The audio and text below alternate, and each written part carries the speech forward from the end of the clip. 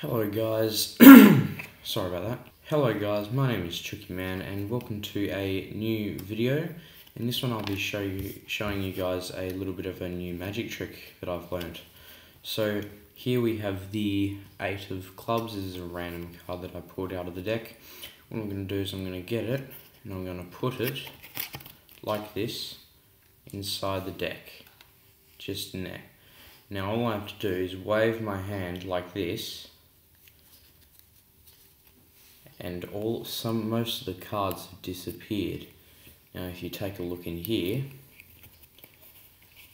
all the red ones are still in there, except for your card, the 8 of clubs.